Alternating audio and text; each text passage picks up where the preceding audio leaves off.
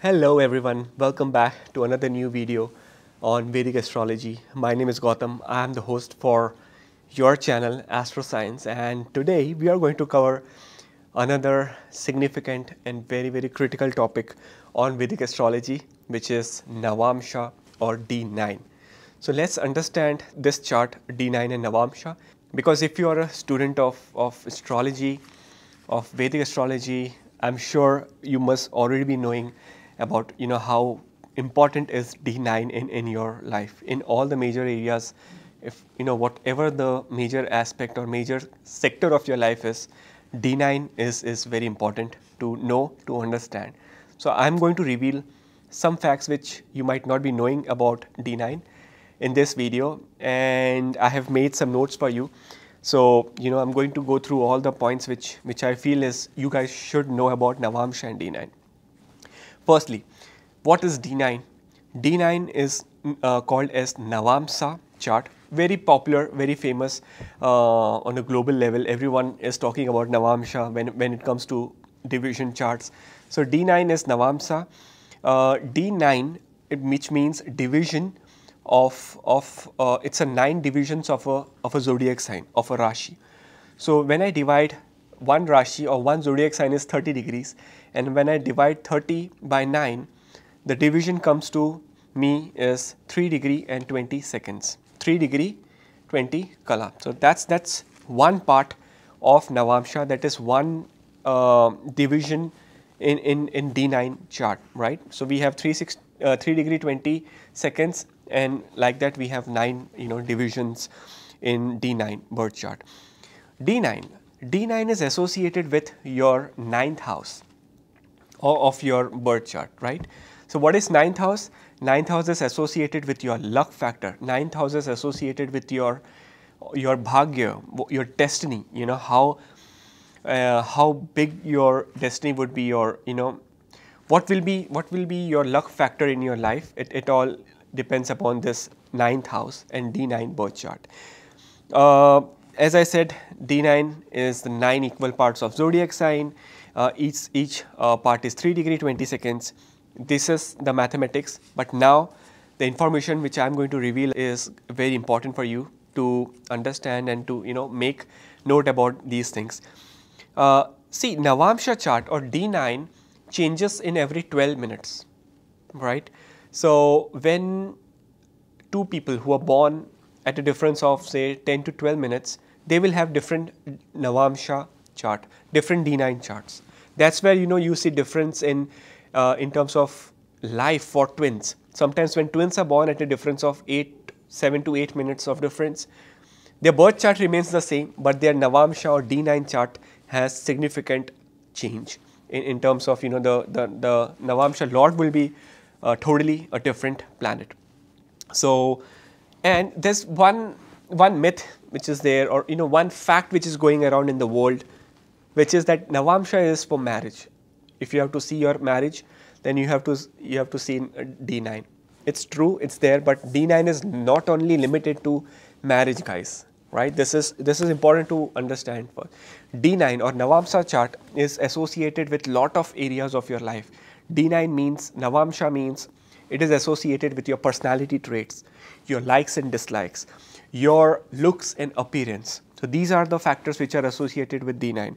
Navamsa chart is associated with luck factor, your Bhagya, your destiny.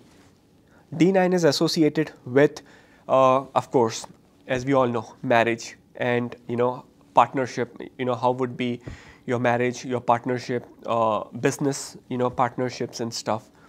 So these are like important facts which you have to understand in order to understand or go more deeper into Vedic astrology. So my when I said D9 is important for your personality traits, how you look, your appearance. This specific birth chart D9 is my to-go chart for birth time rectification. So whenever I do any birth time rectification, I always consider D9, because I can see the D9 chart and I can clearly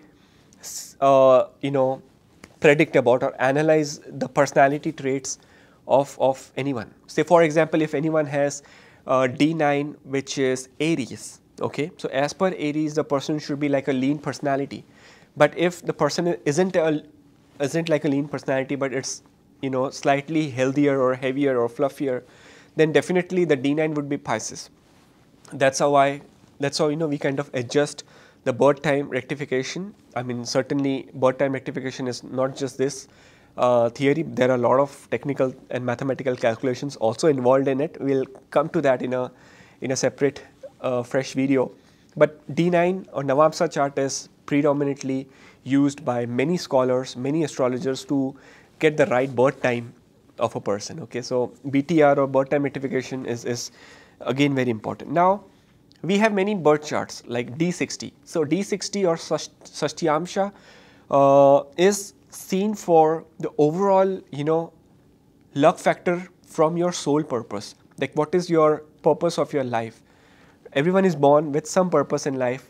So what's your karmic purpose? What's the purpose of your birth? That can be seen from D60, but from D9 or from this Navamsa chart, you can see or you can analyze the karmic pattern, the difference between hard work, the amount of hard work which you will put in for any work, and the success which you are going to get.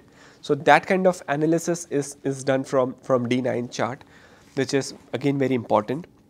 And D9 should be always be analyzed for majorly everything. Like if you are analyzing career, you should see D9, because D9 says your likes, your dislike, your how would you react to something. And D10 is like career, your job. So would you like that job or like that business or no?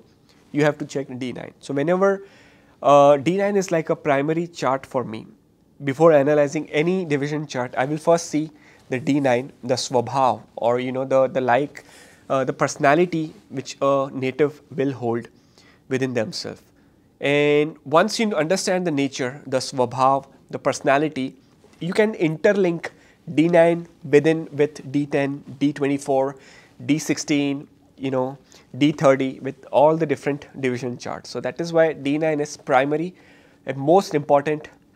That becomes very most important division chart out of all the division charts which we are going to discuss in this playlist, division charts.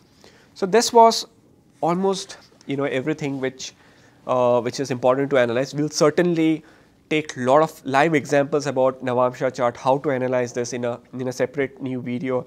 We'll get more deeper into D9. This video was an idea to give you about what is D9, what is Navamsa, and I hope you have understood about Navamsa chart. Do let me know in the comment section what is your D9 lord. Open up your Navamsa chart. The first house is the where you can see the lord of the Navamsa. Let me know what planet it is, and we can discuss about that in the comment section. So I hope you love the video. Thank you very much for watching this video on this channel, Astro Science. I'll see you next time with another new video on astrology. Thank you.